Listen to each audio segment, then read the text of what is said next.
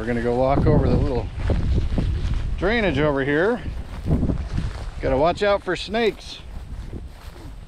We had a little bit of rain and it brought in a little bit of a cold front for a couple of days.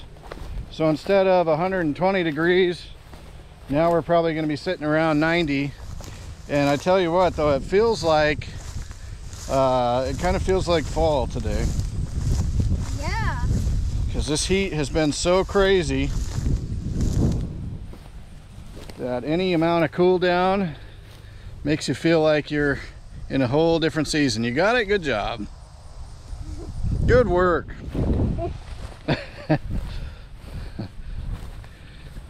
You want to go to the Rams first? So we're heading over to the Rams today.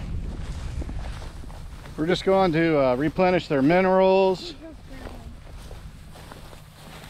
and see how everybody is doing over here. It's definitely a lot cooler. The Rams still have some shade over here. Okay, we got our mixed minerals.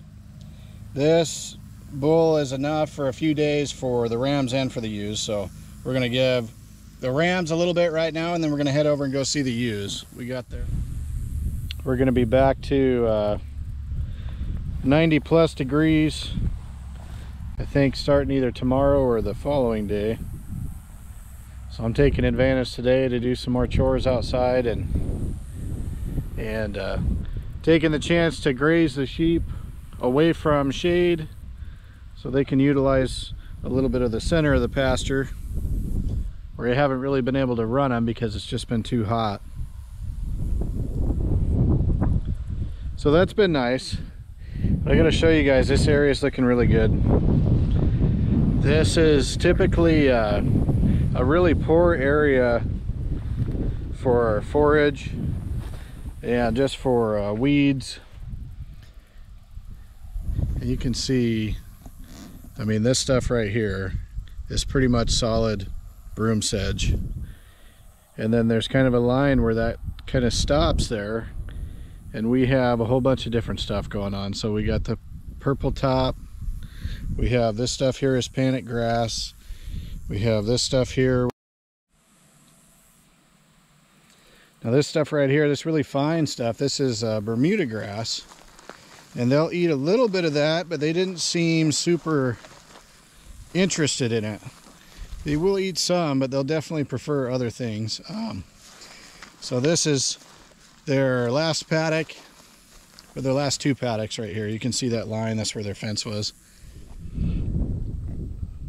So I wanted to show you guys, this is evidence of dung beetles, which are awesome. That's really what you want to be seeing out here. This guy right here, this is Chico. This is our Katahdin ram. I think he's a Dorper Katahdin mix. He's super cool. I tell you what, you guys don't get much friendlier for rams than these guys. It's pretty neat. I mean, this guy's huge. He's a big old boy. He's bigger than me, I bet. I don't know how much he weighs, but look at these guys. But so here's the residual after being in this paddock for a day.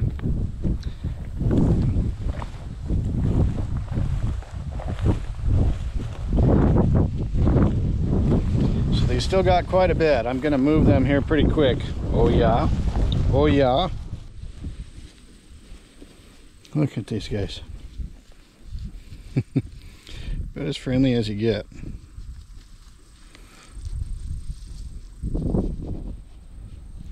Yep, that white one, that's Ricky. We bought him. I got these guys moved over. I'm moving them closer to the shade tree, our last shade tree, which is not this guy right here, but it's the one down the hill down there. So it's a spot they actually haven't been on yet this rotation. That's that spot that I mowed, and it turned out that it really helped it over there. So they're gonna have a nice shady spot for all this hot weather coming up. So I'm probably gonna move them a couple times a day. That way we can get over there a little quicker, and they'll be able to chow on all this good forage all the way over there. Take some of it down. some of this Johnson grass, beat some of that stuff up.